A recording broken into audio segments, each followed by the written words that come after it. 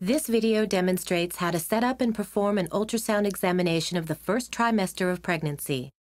Equipment required includes the following: an ultrasound machine, a selection of transducers, an adjustable examination table, preferably a gynecology examination couch, positioning aids such as pillows or wedges, an ergonomically adjustable chair, and a chair for the partner or companion of the patient, acoustic gel and sterile gel, which is used for the endovaginal scan or if the patient is allergic to regular gel, an endovaginal transducer probe cover or condoms, examination gloves, tissues, sanitary towels, a wet towel or wipe, bed linen, and a sonographer's worksheet. Select the appropriate transducer for the first trimester transabdominal examination. Select the standard preset for first trimester sonography. Introduce yourself to the patient.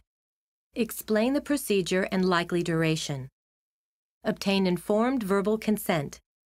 Ask the patient if she would like someone to remain with her during the scan. Confirm the patient's details and obtain a medical and obstetric history. Check the patient has a full bladder and is in a gown. Explain why and how manual pressure may be applied during the examination. Ask the patient to lie on the examination table. Ensure her comfort using pillows or foam wedges. Enter the patient details and last normal menstrual period or estimated date of delivery into the ultrasound machine. Expose the lower abdomen and apply gel as required. Select the appropriate transducer. Confirm the correct preset. Perform a survey scan of the pelvis.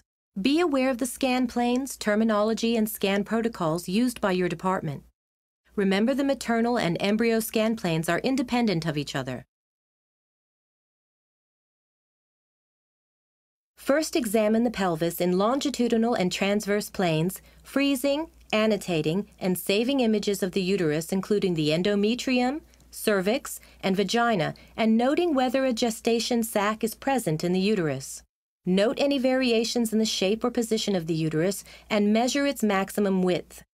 Also, scan the right and left ovaries and obtain images in longitudinal and transverse planes, including measurement. Calculate the ovarian volume. Note if a corpus luteum is present.